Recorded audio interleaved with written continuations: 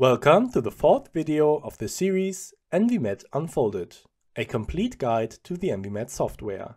In the last video, we talked about walls in ENVI-met and all of the parameters that define them. We also created a wall we can use in our model area. In this video, we will cover soils and profiles. We will start with the database manager open and our project selected. If we click on System Soils, we can see a variety of soils that come standard with ENVI-met. In ENVI-met, there are three main types of soils: natural soils, artificial soils, and water. Natural soils, like loam, allow water to permeate the soil, while artificial soils, like asphalt, are considered sealed surfaces, and therefore do not allow water to permeate the soil. Water is its own category, and can be used to model ponds or lakes in our model area. Heat can be stored within this, but water transfer does not take place. If we click on a soil, we can see a variety of parameters that define each soil, just like we had before with materials. Water content at saturation refers to the maximum amount of water a given volume of substance can hold. For example, if we had a container of soil, the water content at saturation would be the point where the soil is holding the maximum amount of water, and any more water added would result in the water not being absorbed by the soil, but instead would make the soil float. Water content at field capacity refers to how much water is contained within the substance at the point where the gravitational forces overcome the adhesive forces of the substance. For example, if we had a container of soil with holes at the bottom, water content at field capacity would be reached when the first drop of water leaves the container out of one of the holes at the bottom.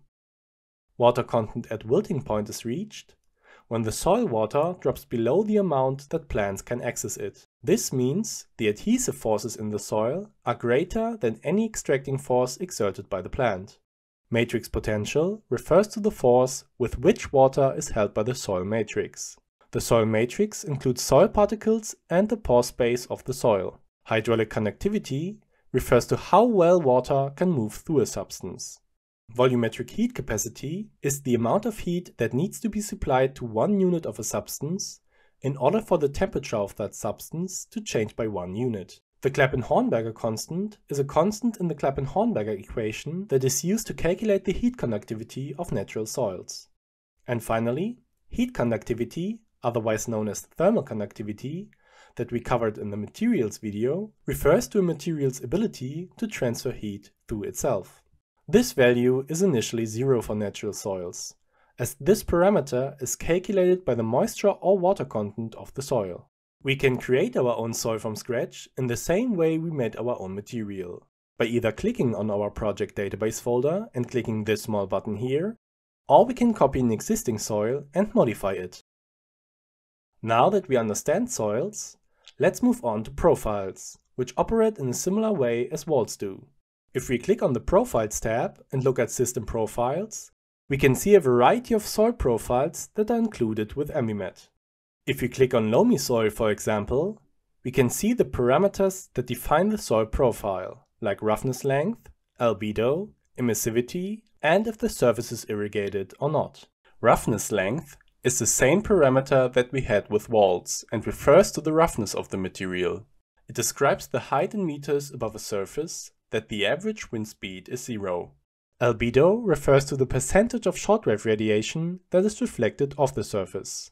For sealed surfaces, this value is taken from the database. The albedo of natural surfaces, however, is calculated on the fly, as it depends strongly on the water content of the soil. Emissivity is also a parameter we are familiar with, and refers to a material's effectiveness in emitting energy as long-wave thermal radiation. The closer the material's emissivity value is to 1, the easier the material cools itself by emitting heat energy. Surfaces irrigated is a true or false value that refers to if the ground is consistently watered or irrigated artificially. The additional values only count for water bodies and can be ignored for our purposes.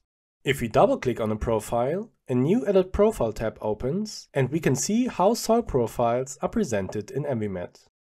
Looking at the profile Asphalt Road, for example, we can see that each soil profile is made up of 19 layers of soil at different depths.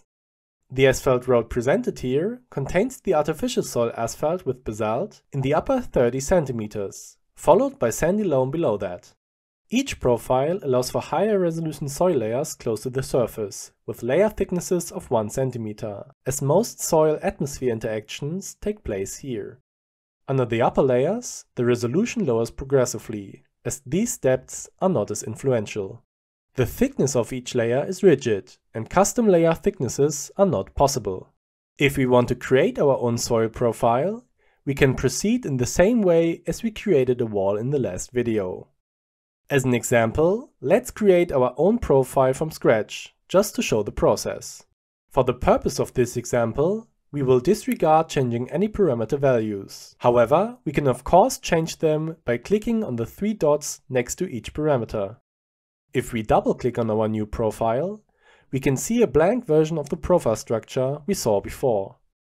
Just like we did when constructing walls, we can find the soil from our database and drag it into one of the layers within our profile.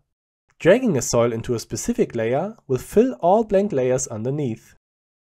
Once we have made our new soil profile, we can save it in our project folder.